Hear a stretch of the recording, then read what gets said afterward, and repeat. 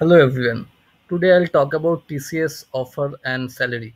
So it will be an interesting video.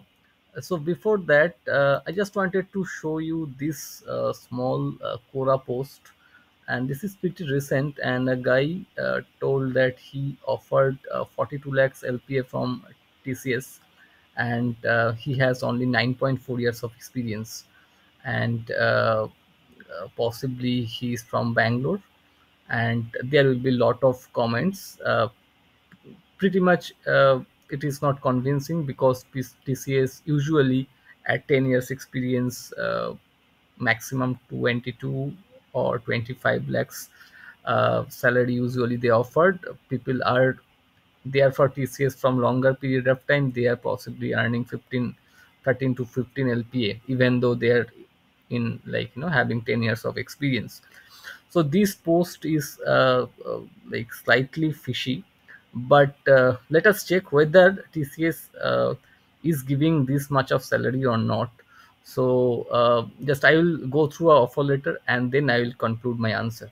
So if you see, this is a TCS offer letter, and this is for basically a C3A, which basically assistant consultant, kind of a tech lead or project lead role.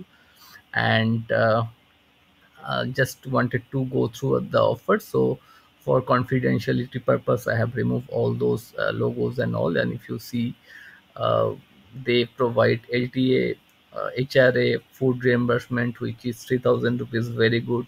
Personal allowances, vehicle maintenance, 1500, 1500 rupees, and this all comes under reimbursement. So this bucket benefit, basically BOB, so this comes under reimbursement, and people can save tax with the reimbursement. And they have performance bonus, so I'll come to that later. They also have retention bonus, which might be 80,000 or 1 lakh, 1.5 lakh, based out of your salary.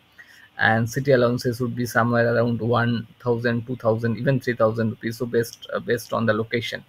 So they usually give slightly higher in Bangalore, Mumbai, Pune. And now coming to the best part of TCS health insurance scheme, they provide the best health insurance in the industry. In the all service-based company, they possibly provide the best insurance. So if you can see, 6,000 will be domiciliary expenses. So this amount will be a floater for each individual, like the employee and the dependent. They can claim 6,000 rupees OPD coverage, and there will be a floater coverage which will cover 14 lakhs. So 2 lakh will be the base coverage. On top of that, there will be 14 lakhs. So these will be defer designation to designation. So this is possibly gold plus plan, but in the higher plan you may expect this to floater will be slightly on higher side, and you can definitely take choose one more, few more, like, additional top up.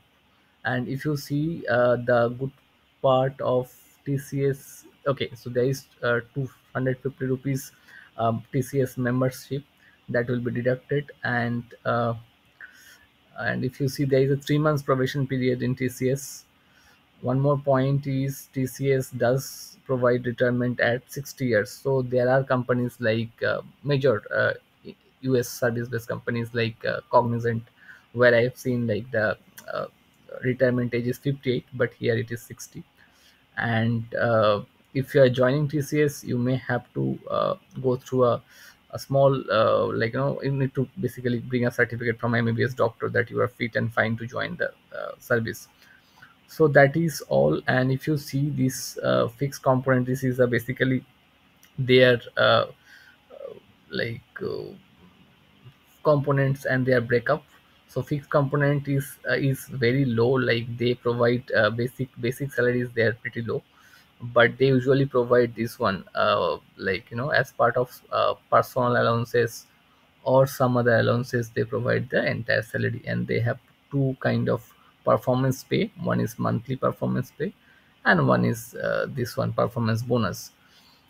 And if you see, this is their BOB. Okay, now I'll show you one salary breakup of TCS. So what happen, if you selected in TCS, they will share this kind of a breakup. And once you accept that breakup, they will share the final offer letter. So in that one, the employee has approximate 8 years of experience, and he offered 28 lakhs. So this is a recent salary breakup, and you see the basic salary is pretty low, but what they are doing in the personal allowances, they are allocating the most of the salaries, and they are also giving retention bonus. So if people are staying at least 1 year, in the year end they will get that this like retention bonus. So they are offering 28 lakhs, and this is not for Bangalore or Mumbai. This is salary from person from Bhubaneswar. So this is not a tier 1 cities.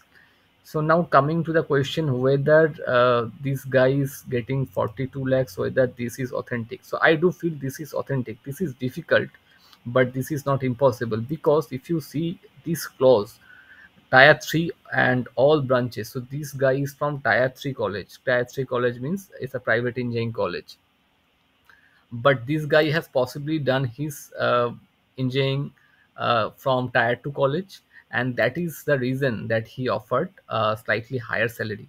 So at 9-10 years maximum, 20, 28 to 30 usually TCS offered, but with tier 1 and tier 2 they offered slightly on higher side. So 42 LPA is acceptable if he's from tier 1 or tier 2. So possibly I have checked his college, so he's possibly from a tier 2 college. So definitely, like what he told in this Quora post, this one is correct. I do feel it's correct, and TCS does provide slightly higher salary these days. And his question is whether he should opt for TCS or not, and the answer is pretty much clear. Definitely he should opt for TCS.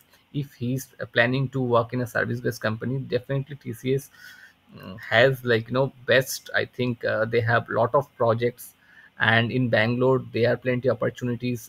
They have on-site opportunities, they have the best health insurance scheme, all insurance scheme, and they have other, like, brand values, and everything is there. There are a lot of other benefit, like all Tata product, they will give some additional benefits. So definitely it's a good company, and if a person is offered 42 with 9.4 years experience, definitely he should join. So that's all for now. If you like this video, do give us a thumbs up, and keep watching. Thank you.